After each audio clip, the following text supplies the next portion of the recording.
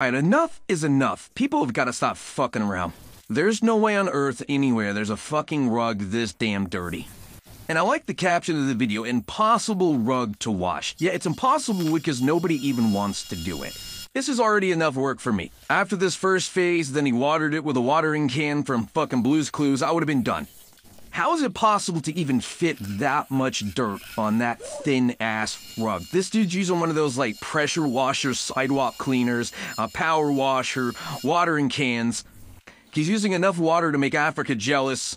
They should have sent this dude to go wash this rug over there in Maui and put the fires out. I'm trying to figure out how much you paid in the electric bill and the water bill combined to wash this rug. Was it worth it? Did Jesus sleep on this rug?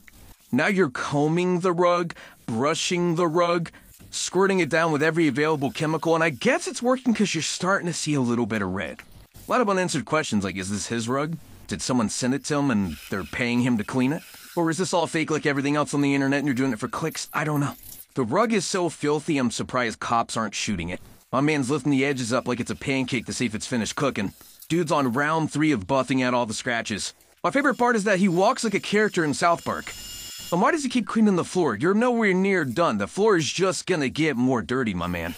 I feel like at some point you've rubbed this rug down so far that it's gonna cause some sort of permanent damage to it one way or the other. Alright, bring out chemical number 7. Jesus Christ. Dude busting out all over that damn thing, and he's putting it in a Walmart bag. Why? Why the one? And then you took it right back out of the Walmart bag. Is that a vital step to doing the same thing you're doing before? Because I see the same amount of dirt coming off. It ain't looking any different. But I apologize if I come off as an asshole. I'm not an expert in deep rug cleaning. I've never let my rug get that filthy before, so I don't know what the process takes. And I guess I'm just another wasteful human being that doesn't take things seriously, because I definitely would have just thrown this right in the garbage can. Dude's walking on the rug like it's a fucking balance beam. I mean, this is sped up and cut and clipped and edited. Imagine how long he's been cleaning this.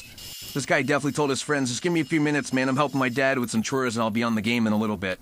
7.5 hours later. Second time, jamming it back in a trash bag. And with just about 0% progress, you'd have to be asking yourself, maybe college was the best way to go.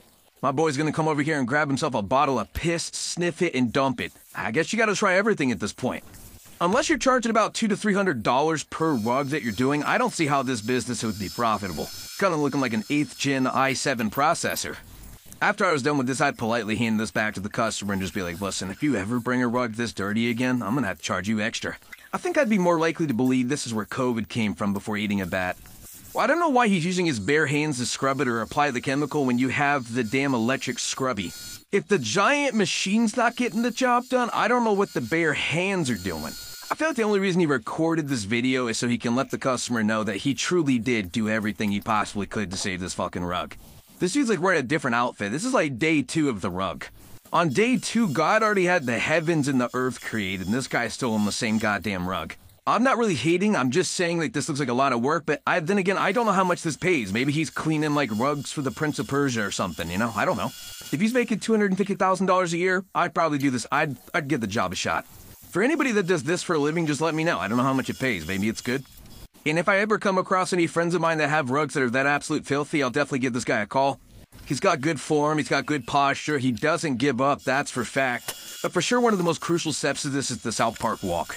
I guess you do that because if you walk normal, you're gonna like crinkle up or wrinkle the carpet, and you wouldn't want to do that. Here's chemical number 9, the 7th time we've busted out the fucking scrubby. Sorry if there's not a final result. I haven't actually watched this video all the way through, so I don't know if we get to see what this looks like when it's dried.